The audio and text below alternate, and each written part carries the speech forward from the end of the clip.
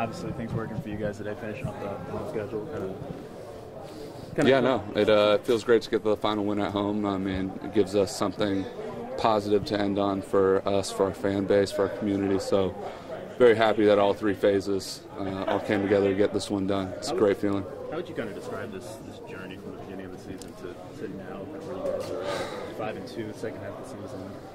Yeah, I mean, just because you make some mistakes doesn't mean you need to stay there. I mean, we made adjustments in all three phases. We've tightened up our technique. We've limited mental errors, which has kind of been, you guys have seen it, kind of the tail of the tape the first half of the year. It's not, physical limitations of anyone on our roster. It's just us not executing the best of our ability. So it's good when we can show everyone what we can do.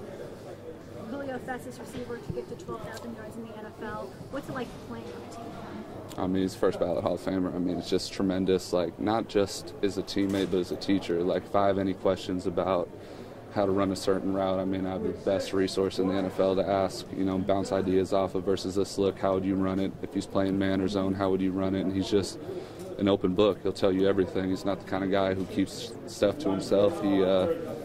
He's really happy to share, and I think that's what makes him truly special. With that said, what's the best advice he's ever given you, if you can share that with us?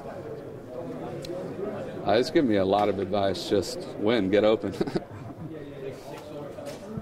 How would you describe Dan? I mean, he's obviously come off as a player coach, but behind closed doors, what do you guys see that maybe other?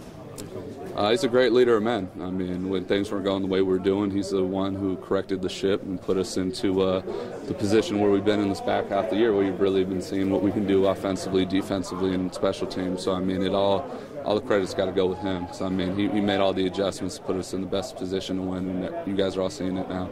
Also, what's been the biggest difference? Is it the chemistry thing, or just what's been the difference? So overall, execution. I mean, we haven't put in any new plays. I mean, we haven't really added anyone new to the rosters doing crazy things for us. I mean, it's just doing the things we've always done at a high level with limiting mental and physical errors. So I think that's kind of it.